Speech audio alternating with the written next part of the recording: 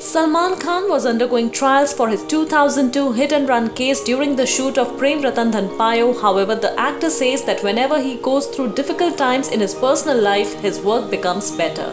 At a recent event when Salman was asked if going through difficult times in his personal life during the shoot of Prem Ratan Dhan Payo affected his work, he said, I'm always going through that difficult time. That does not reflect on the film. So whenever I'm going through a difficult time in my life, my work on film is that much better.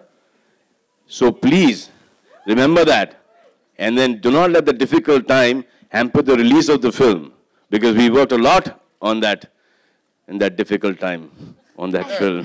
Right, so that was my...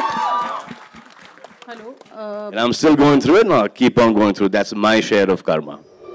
On September 28, 2002, an inebriated Khan rammed his Toyota Land Cruiser into a pavement, killing one person and injuring four outside a bakery in Bandra, Mumbai. In May 2015, Salman was convicted of culpable homicide not amounting to murder by the Sessions Court in Mumbai and was sentenced to 5 years in jail. Salman subsequently approached the Bombay High Court, which granted him bail and suspended his sentence pending the hearing and disposal of his appeal against the conviction.